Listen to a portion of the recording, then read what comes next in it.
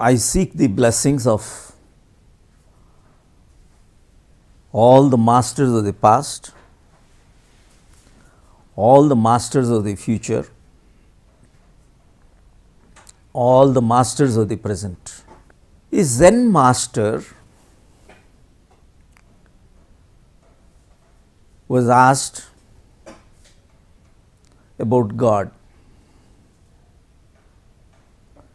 The Zen master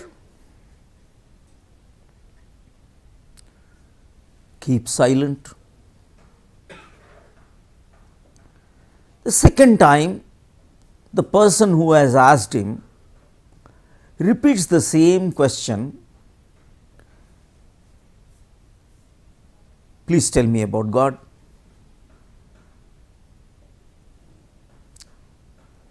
Again this Zen master keeps silent.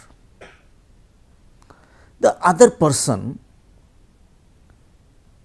shook the master and tells him, "Sir, I have asked you a question." Yeah, then he tells meditation.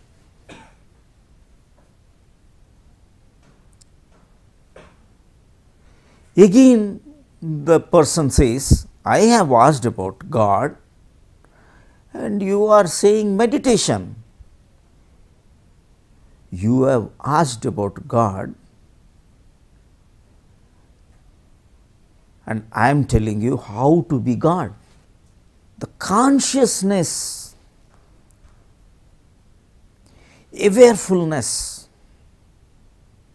that Aham Brahmasmi, that discovered self, is nothing but the universal self.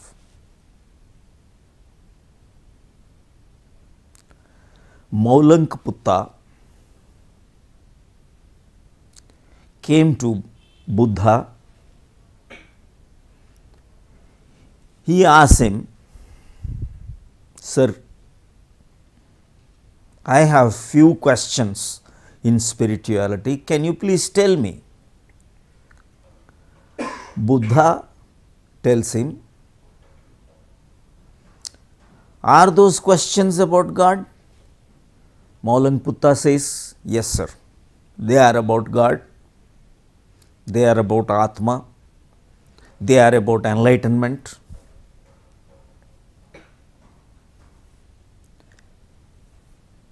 And Buddha says, "You stay with me for 2 years,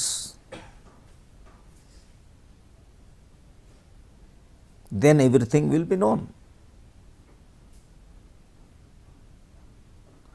Suddenly, Manjusri, another disciple of Buddha,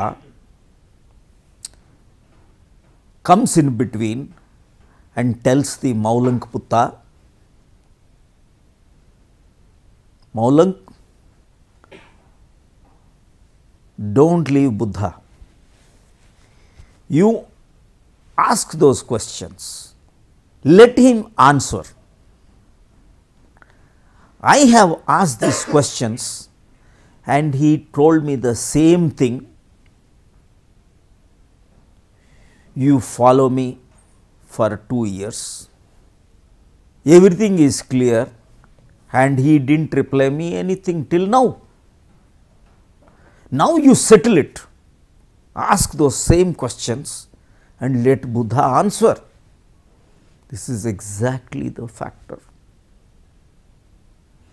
Once you meditate, once you purify,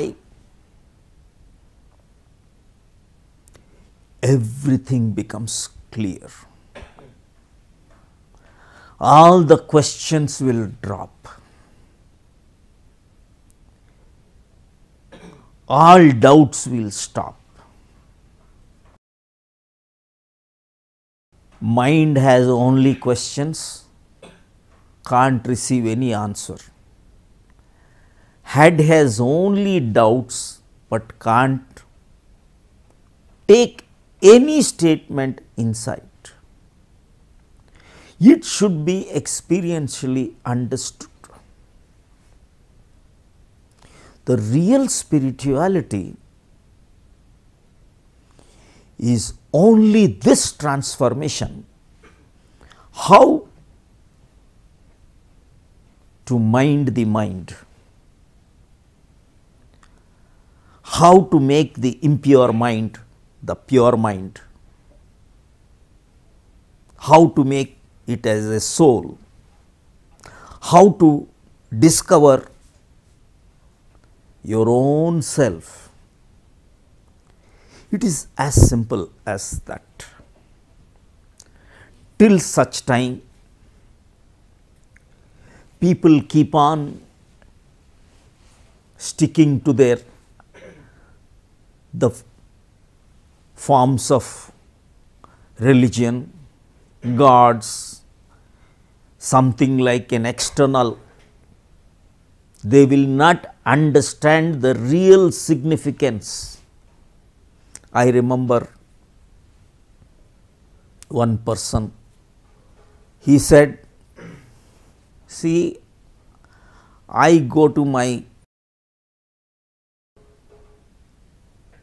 church or mosque or temple regularly. I am a very, very religious person. I have not missed my religion. In spite, I drank, I gambled, I indulged in girls, but I never missed my religion. Do you call this a religious person? We are exactly missing the true spirituality, the essence of the religion or the spirit of religion, the soul of religion is something different. Every religion is really about consciousness, the evolution to higher states of consciousness is spirituality. Whatever may be your religion, biology is same, the mentality is same, the emotions are same. We are not talking about the outer body of religion, no, or the mind of religion, no. Exactly the soul of religion, the spirit of religion is something to do with the consciousness. You have the same physiology, every person, every human being has same physiology, psychology, the body is same, whatever religion you belong to. Whether it is a Hindu or a Christian or a Muslim, you put your hand in fire and it will burn. The laws are same. And spirituality is universal law of existence. Just because I follow a certain ritual, certain shaping, whether cutting the mush or growing the beard or growing the hair or smearing ash, it hardly matters. The real spirituality is something to do with the inner transformation. The inner transformation is all that is important.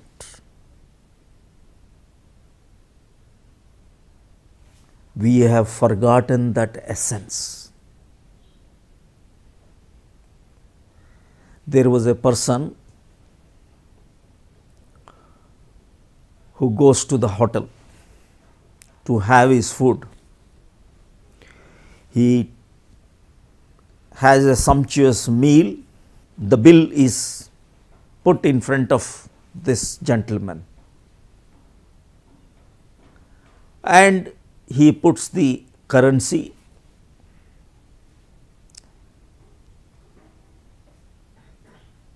And this bearer, steward, he takes that to the counter and he finds that he has given counterfeit currency, duplicate currency. Then immediately the management, they come to this person and tells him that this is counterfeit currency, and they inform the police also that he has given this counterfeit currency. This person gets arrested. He has been taken to the court, and in the court the judge asks him, this is a counterfeit currency. Sir, I do not know. I and you are charged for duplicate notes, and I am punishing you for the duplication of the currency. Then this person says, sir, I have not committed any offense, because I have only pickpocketed one purse, and that purse contains only counterfeit currency, and you can't charge me because I have not printed the notes. Then the judge says, okay, I will give the punishment to you as it is a theft. You have robbed the currency, you have robbed the purse, hence the punishment is for robbery. And this person, he says, sir, this currency, whatever I have tendered, does not have any value. So, how can zero value be a theft? And you can't charge me as under theft. And then he is left scot free. But get the straight one point. What is the essence of this story? So, everybody is missing one important thing, the spirit of religion. The spirit of religion is more important. Once you miss that, whatever outer manipulations you do, people have gone to the extent of even changing gods.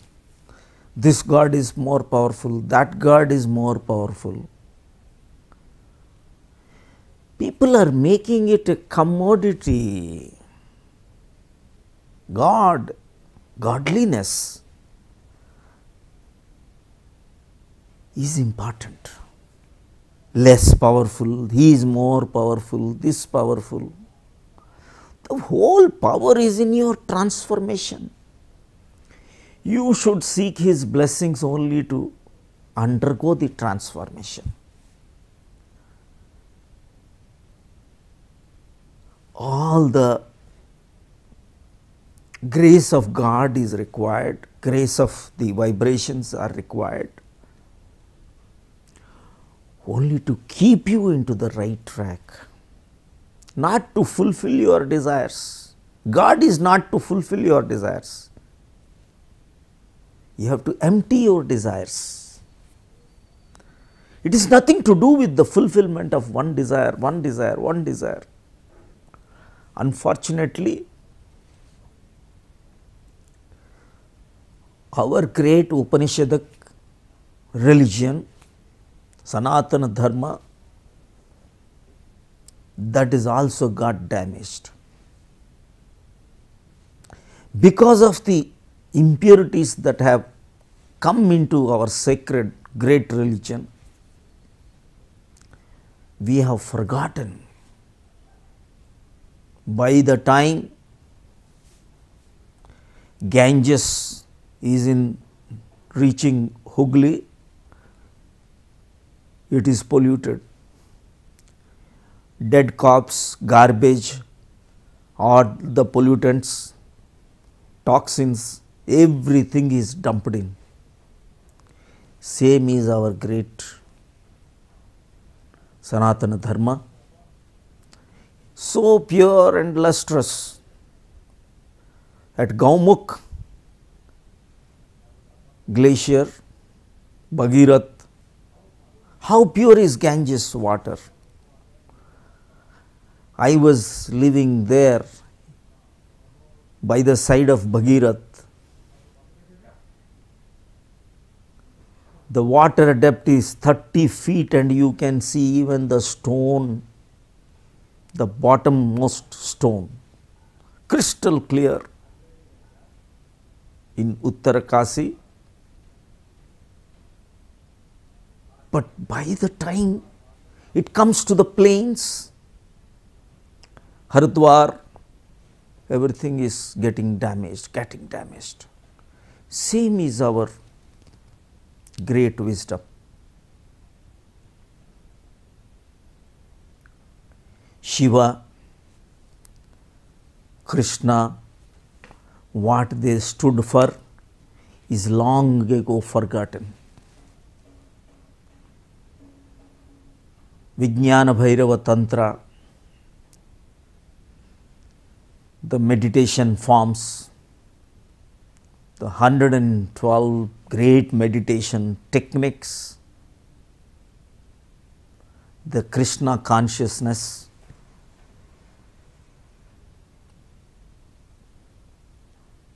Buddha consciousness. See how great things have happened in our Sanatana Dharma. Now nothing is left except the portraits, idols.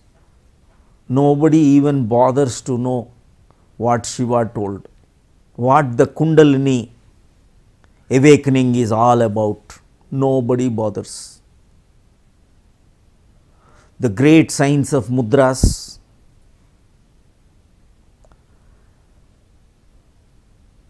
the dhyanam, how to remove the impurities, everybody has forgotten.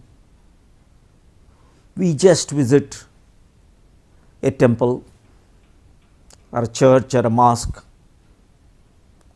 We think, even though we don't adopt anything what the great masters have told, we just tell him, I know what you have, we know that you know. We know Krishna knows, we know Rama knows, we know Shiva knows, hence we worship you. No. The great masters have taught us great many tools, techniques, how to transform. Just to say Krishna is great, Shiva is great, Rama, they are great. We need not say 1,000 times, you are great, without practicing even 0.000 or million zeros and 1% also we don't practice. Yama niyamas we don't want to practice. We are just trading with God. I have given a coconut or I have given broken a coconut, I shave in my head, gold medal, a crown I have given you, now it is a business language. What he will do? All the wealth belong to him, all the creation belong to him, all the resources belong to him. How he will be happy by just taking one small metal and making it a crown, and he is very happy. He is coconut, he is fruit, good, but what is the greatest thing we need to do? Don't you think that we need to practice what he has given us? In God, there was a flood in a village, and in that flood they were trying to evacuate everybody. The flood was so severe, and one jeep is just coming into the village and picking up all the persons. One person who is a staunch believer of God, he says, I will not come in the jeep, you please go. Next one boat comes, then also he says, no, I will not come in the boat, God will come and save me. Then by then the water is so high, one helicopter also comes there, he says, no, God will save me, and ultimately this man dies. And then he is encountering God, and he tells God, I have prayed so much and I believed you so much, but you have not saved me. Then he says, idiot, I have come thrice, once in jeep, once in boat, once in helicopter, but you didn't. God comes in any form. God gives message in anybody, through anybody. So the secret is, godliness is Brahmakara vritti. Isha vasyam idham sarvam yat kinchat jagatyam jagat. So let us continue to understand the deeper aspects, and I wish you all the best. God bless you.